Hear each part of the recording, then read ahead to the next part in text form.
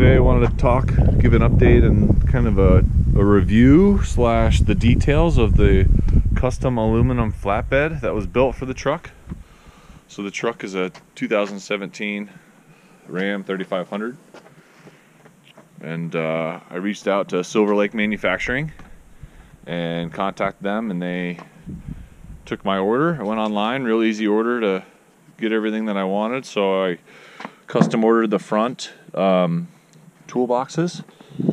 These are fairly large, so keep 2 sets of chains, oil compressor, jumper cables, all that stuff in here.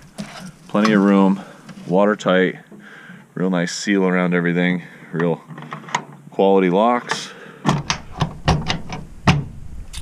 So it's the same exact thing on the other side. And then the rear storage, they're slightly smaller, but so I keep all my ratchet straps, zip ties, bungee cords, so on and so forth. Again, watertight, great locks. If I can figure out how to lock them.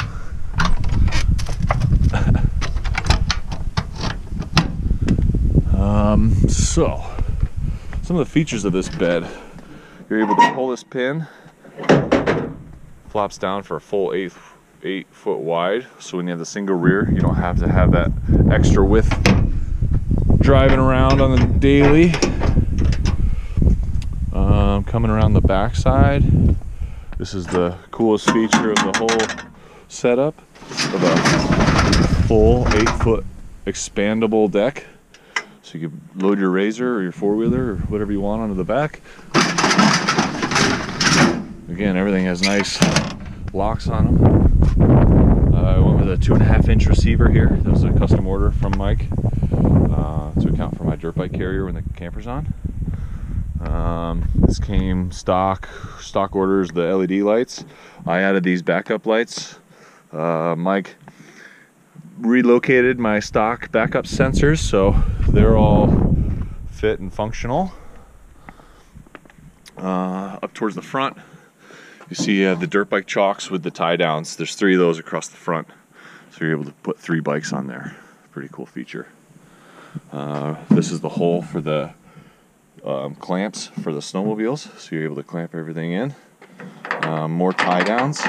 I tape the stake pockets so I don't get dirt and water up underneath the camper when it's on.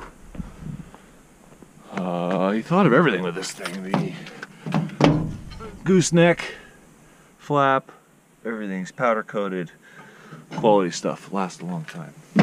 Headache rack is all welded aluminum and very, very stout.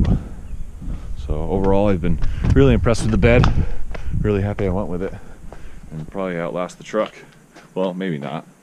It'll outlast a Ford or a Chevy, I guarantee you that. Haha. So that is a look at the Silverlake Manufacturing flatbed.